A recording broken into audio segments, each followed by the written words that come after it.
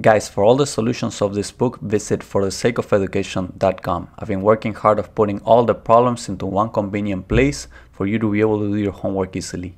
So pay us a visit. Problem that says the man uses a hand truck to move material up the step. If the truck and its contents have a mass of 50 kilograms with a center of gravity at G, determine the normal reaction on both the wheels and the magnitude and direction of the minimum force required at the grip B needed to lift the load. So basically what they're asking is they're asking for the force needed to move the hand truck, and they're asking for the reactions at A now to be able to lift it. So at A, you only have a horizontal reaction because at the point where you're lifting it, you don't have a reaction, a vertical reaction anymore. So A only has a horizontal reaction. We're going to call F of A. Now, the force, what you got to understand about this force, let me draw it as accurately as I can so you guys can visualize it. The force is acting parallel to this line. Okay? That basically means that it has an X component and a Y component. And this angle right here is 60 degrees, just like this angle right here, which means that this angle, I'm gonna draw all these angles over here, this is 30 degrees, and this is 60 degrees. This is gonna be important.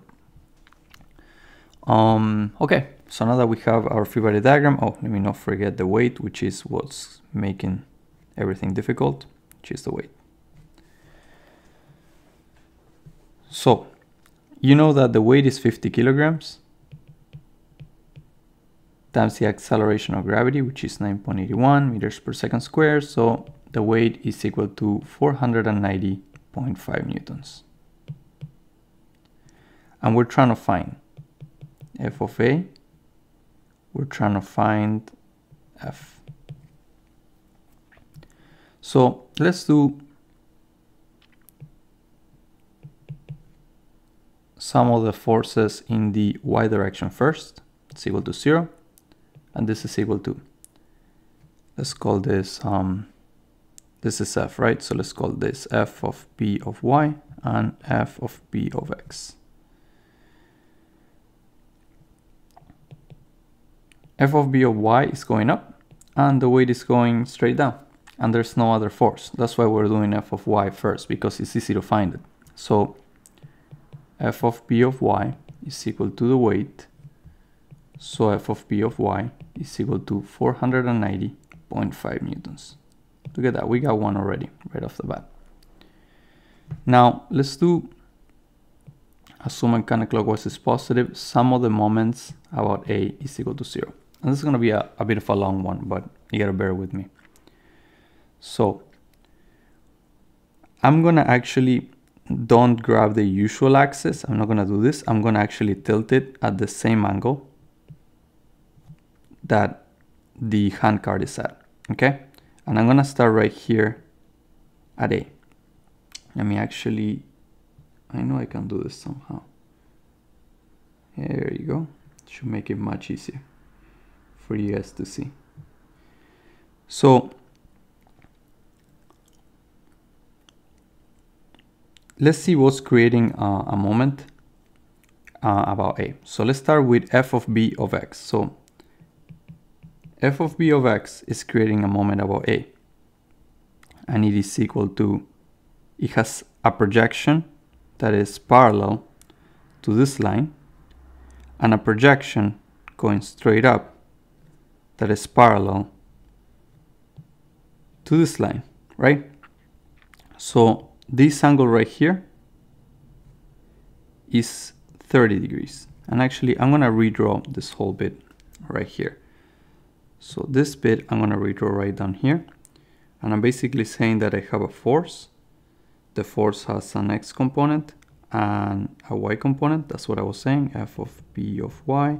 This is F of B, and this is f of b of x, and I'm saying that this is 60 degrees because of this right here. This is 30 degrees. So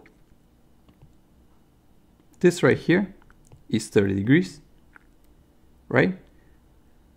And this is the projection of f of b of x along a parallel line this way. And then it also has a projection going up, which is parallel to that. And that's what I'm writing here. So that projection is f of b of x cosine of 30 times 1.3. Now, why 1.3? Because it's the distance from here all the way to here, which is given by 0.4 plus 0.5 plus 0.4, that's 1.3. Now, this force, this projection going up, is also generating a moment. And that projection is equal to f of b of x times the cosine of 60, because of what I drew right here, this angle right here, times the distance of 0.1. Why 0.1? Because that's the distance from here to here. In other words, the distance from here to here is given by 0.2 minus 0.1 given right here. And it is negative because it's trying to turn the whole unit clockwise. We're just getting started with this equation, guys. So now let's go to the y component which is this component right here. Now this component has two projections. It has a projection going straight up right here and a projection going this way right here. And you know this angle is 60 degrees because this is 30, this is 60. So f of b of y, I'm gonna write it down right here, f of b of y cosine of 30, which we're doing this projection right here, times 0.1, which is the same distance right here. It's actually happening at the same spot. So, and this is negative because it's also trying to turn it clockwise. Then we have f of b of y times the cosine of 60, which is this projection right here, which will be a projection right here, times 1.3. But this is negative because it's also trying to turn it clockwise. And now we have the moments caused by the weight, which have a projection going this way and a projection going that way. You know that this is 60 degrees and you know that this is 30 degrees, right? So the weight times the cosine of 60 times the distance from here to here, which is 0.4, and it's positive because it's trying to turn the unit counterclockwise. And last but not least is the weight times the cosine of 30, which is the other projection, this projection, times the distance from here all the way to here, which is 0.4 plus 0.1, which is 0.5. And this is negative because it's trying to turn the unit clockwise. So this is our big equation where we can plug in a bunch of values that we have. We know we have the weight, so we can plug in the weight. And we also found f of b of y, so we can plug in f of b of y. And that leaves only f of b of x as the variable. So let's solve for that. 0 is equal to 1.126 f of b of x minus 0.05 f of b of x minus 0.0866 f of b of y minus 0.65 f of b of y plus 98.1 minus 212.39. I'm running out of space. That says 212.39. Let's keep solving. 0 is equal to 1.076. I added the f of b of x together. Minus 0.7366 f of b of y. Minus 114.29. Plug in f of b of y. We get 0 is equal to 1.076 f of b of x minus 361.3 minus 114.29. So f of b of x is equal to 442 newtons.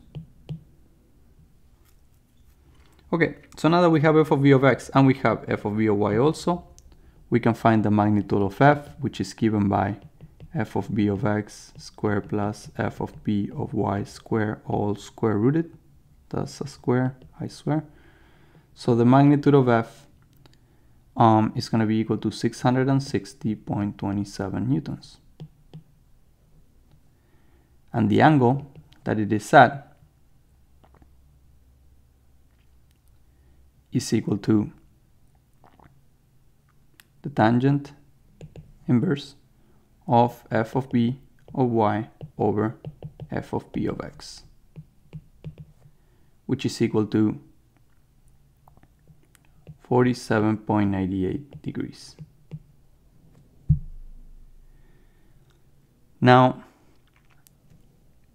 what is the last thing that we have to find? The reaction at A. So sum of the forces in the x is equal to 0, and we actually found this before. Oh no, we didn't. Okay, so we have that f of A going to the right minus f of b of x. So f of b of x is equal to f of A, which means that f of A is equal to 442 newtons as well. So final answer for that reaction, final answer for the magnitude, and f of b of y, the y component of f, and f of b of x, final answer.